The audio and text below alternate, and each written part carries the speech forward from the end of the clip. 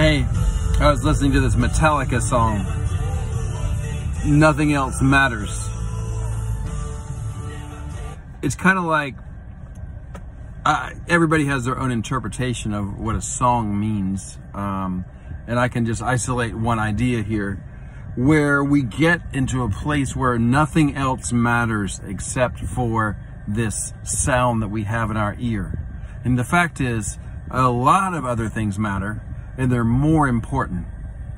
And if you think about some people who get where they're like really heavy political views, and they just love this one person and they hate all the other people who are representing anything that's against their political view, and nothing else matters. See the weakness in this?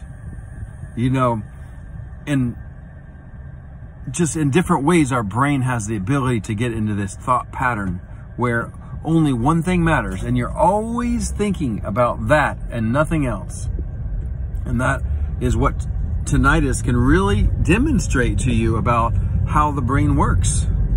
And but the good news is that we can recover from this. Whether you have this strong political view that's controlling you, or you have this sound you can't stop thinking about that's controlling you, it's possible to move away from that and change. And that is also what is one of the most beautiful things we have about life, is even when things seem like there's no other way, there is another way. And with this sound, you have to first be willing to admit that it is possible that you could not think about it, and that it's possible you could come to the reality that you just think about other things and they're more important than the sound. And as you get to do that, then the sound starts to go away in a very beautiful way. I mean, I've still got the sound. I'm not trying to say that, you know, we really don't have a cure for this, but we do have something very close to that, and that is where everything matters. And there's a lot of things we can think about that matter. I don't know if everything matters, but that's trying to say cool words, but that wasn't so cool. But yeah, just get to the idea where this tinnitus really does not matter that much. You can still go on and do what you need to do, and you know, you don't think about it.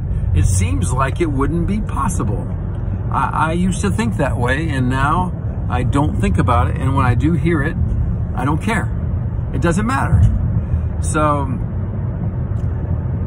could you try to do that? Because I try to give you different little like wavelengths of thinking that you can consider getting into and changing the way you're thinking, so that you can better face this sound.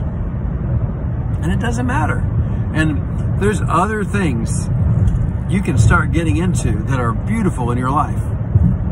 And maybe I've talked about those things in another video, where you develop something you can make progress on every day, learning a language, and exercising and making your body stronger, strengthening your relationships with other people,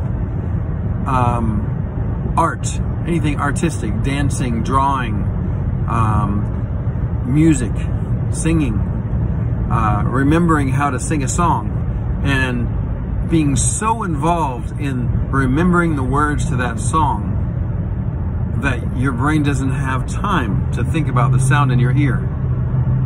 Or being so involved in trying to remember how to recite some beautiful words in a language you're learning, that your brain doesn't have time to think about the sound in your ear. Yeah.